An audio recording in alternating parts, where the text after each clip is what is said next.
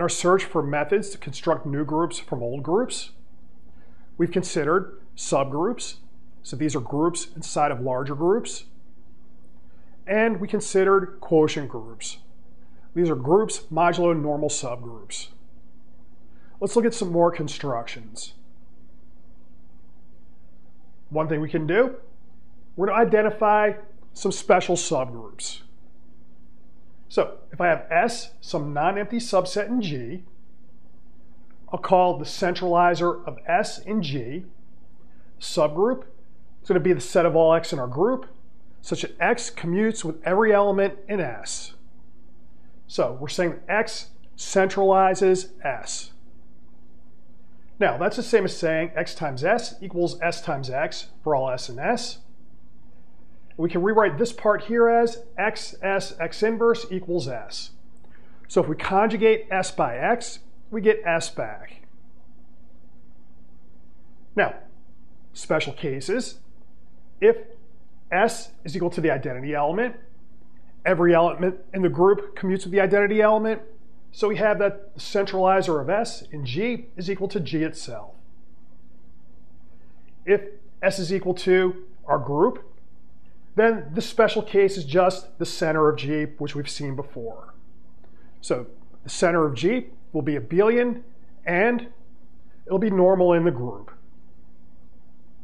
Now note, by this example here, we see that S need not be a subset of the centralizer of S. Okay, so G is usually not going to be a subset of the center. For a similar construction, we'll fix a subgroup H and G. We'll define the normalizer of H and G to be the set of all X and G that normalize H.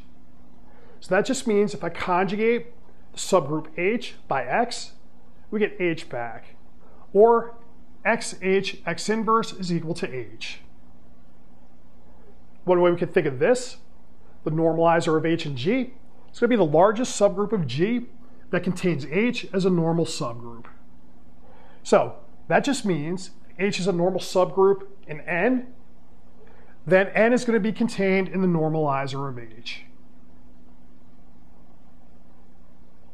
Some facts that we have.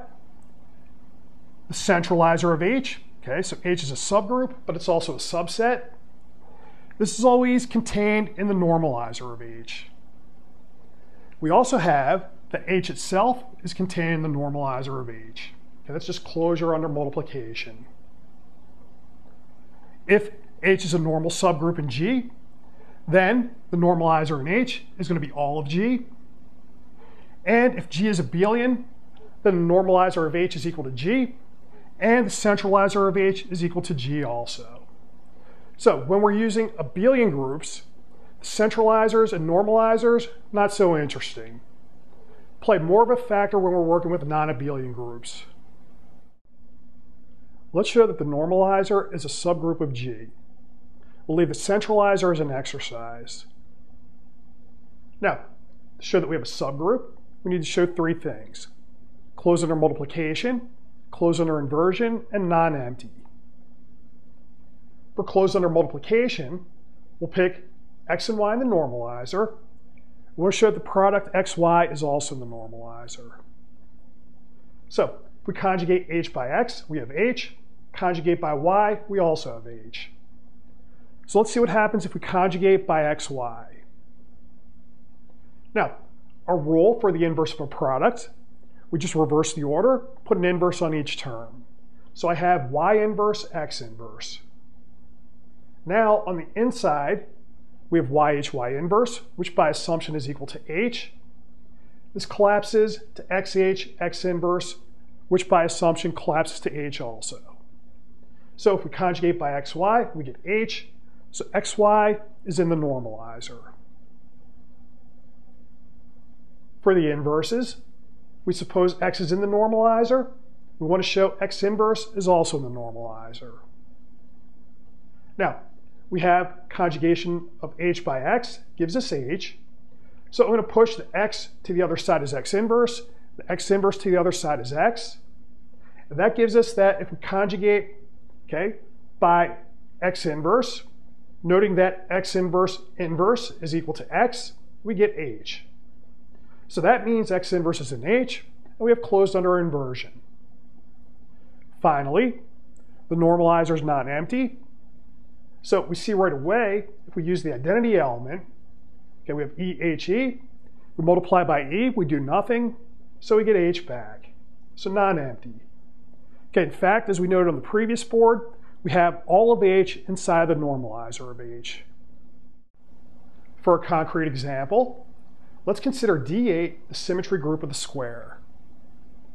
So we have our square, we label 1, 2, 3, 4, going counterclockwise. If we list out the elements, the top row is the rotations, the bottom row is the reflections. D8 has 8 elements, so by Lagrange's theorem, if we have a subgroup, its order must divide 8, so we have 1, 2, 4, or 8 for our options. We've also seen that the center of D8 is equal to the identity and the product of disjoint 2 cycles, 1, 3, 2, 4. Okay, note 1 goes to 3, 2 goes to 4. We're rotating by 180 degrees. Now, let's consider, okay, I'll take the centralizer of the element 1, 3. So what can go in there? Well, we have the identity element. We have 1, 3 itself. Note we could take any powers of 1, 3. They'll commute with 1, 3. But 1, 3 squared is going to be the identity, so we won't get anything new thinking that way. If we consider the labels we're not using, then the 2 cycle 2, 4 will commute with 1, 3. Then because we have a subgroup, the product will also be in the centralizer. Now, could we have any other elements in here? Well, if we did, we have 4 elements. The next number for subgroup orders is 8. So if I had any more elements, we would have the entire group. And that would mean 1, 3 is in the center of our group. But we know that doesn't happen, so this is going to be the centralizer. Note, because the order of this subgroup is 4, it's normal in D8 by the index 2 theorem. So the index here, number of cosets, 8 over 4 is 2. Now, for this fact, we could check directly also. If we conjugate 1, 3 by 1, 2, we get 2, 3, and that shows if we conjugate, we're not getting 1, 3 back. So it has to be order 4. Now, for the normalizer, okay, well, if I conjugate this subgroup here, the identity element has to go to the identity element. So 1, 3 would have to go to 1, 3. So that means we're not going to be the entire group by this calculation here. We know the centralizer of 1, 3 is going to be in the normalizer of the subgroup. So we have all of these elements. And again, because we have 4 and we don't have all 8 of them, this is going to be our normalizer. For a different example, let's try the centralizer of the rotation 1, 2, 3, 4. Same as before, we have the identity element, we have the element itself. If we square the element, that'll commute with the element. So that's going to be 1, 3, 2, 4. Then if we take the third power, we have 1, 4, 3, 2. And that's also the inverse. If we try to put any more elements in there, that would mean 1, 2, 3, 4 is in the center. We know that doesn't happen, so we stop here. Again, this is going to be a normal subgroup in D8 by the index 2 theorem. Now, if we take, okay, the subgroup of rotations, okay, so they're just generated by 1, 2, 3, 4. Okay, that's the same as our centralizer. Then we're going to have all of D8. Because our subgroup here has index 2, it's normal. So that means the normalizer is all the group. Now, do we have options when G is abelian? Not only do we have an option, this option is the punchline for finite abelian groups. So this is going to be a direct product of groups. In this case, the external direct product. So I'll have G and H groups, not necessarily abelian. We'll form the direct product G cross H. The set will be all ordered pairs, G comma H, where G is in G, H is in H. For the multiplication, we multiply slot-wise. So G1, H1 times G2, H2 is G1, G2, comma, H1, H2. For the identity element, we just use identity for G, comma, identity for H. And for inverses, GH inverse is equal to G inverse H inverse. So I'll leave it to you to verify that these work. Now, there's no reason to stay with just two groups. We could take the direct product of any finite number of groups that we want. And so we're going to have a slot for each group that we use. If our G and H are abelian, then the direct product will be abelian also. For the cardinality, okay, if our G and H are finite, the number of elements in G cross H is just the number of elements in G times the number of elements in H. Okay, so that's just going to be set theory. If we have two finite sets, then order of the product is the product of the orders. Now, here's the punchline. Once we have the direct product, we have the fundamental theorem of finite abelian groups. So this says if we have G a finite abelian group, then G is going to be isomorphic. We'll see more of isomorphism later, but this just means it's the same group, just with different labels. So I can relabel our group in the following way. We could write G as a direct product of these cyclic groups. So these are our modular integer groups. Condition that we have, that the first number be greater than 1, and then we'll have that n1 divides n2, n2 divides n3, all the way up through nk minus 1 divides nk.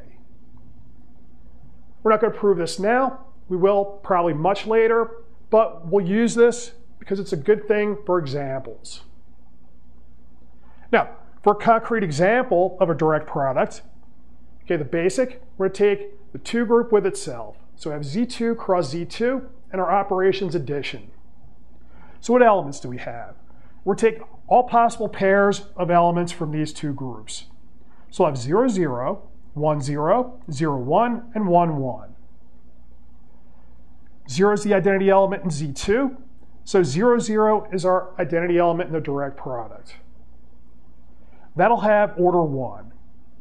For the other elements, okay, we'll note if we add them to themselves, we get, okay, so for instance, 1, 0 plus 1, 0 gives me 2, 0. Since we're over Z2, that's going to turn into 0, 0. So I have the identity.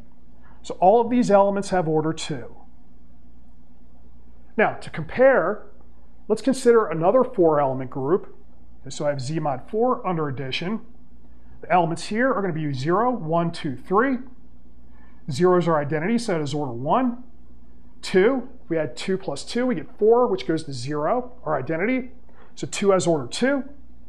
For 1, we have 1 plus 1 plus 1 plus 1 is 4, goes to 0, so order 4. Same way for 3. So we note these 2 groups look very different. Okay, the orders of their elements are not matching up, but we need more language to make this precise. So this idea is going to be called isomorphism.